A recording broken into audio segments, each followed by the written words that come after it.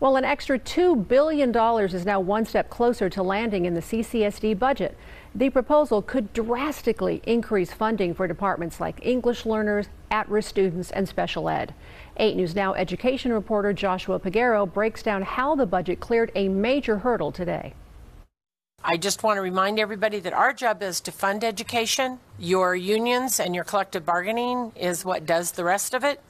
We have put a 26% increase into funding of education, a $2.3 billion piece, and so we have done our part. In order to tackle other legislative priorities by law, the state must pass an education budget. Earlier this year, Governor Joe Lombardo made it a priority to increase school funding, and it seems poised to happen.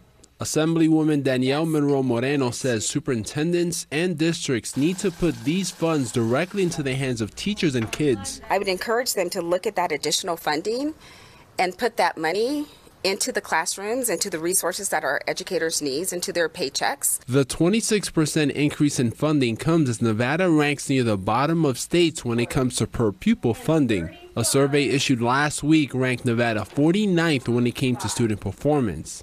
It took into account reading and math test scores, high school graduation and dropout rates, and ACT and SAT scores. I don't disagree with any of this, but I do think we need some guardrails. We need to make sure that we're not just talking about money, that we're talking about outcomes and performance and making sure these programs work and lift our children up. Because in the end, it's about education. Let's take a closer look at those numbers now. Currently, per pupil, CCSD gets a little bit more than $7,000. However, that could increase to over $9,000.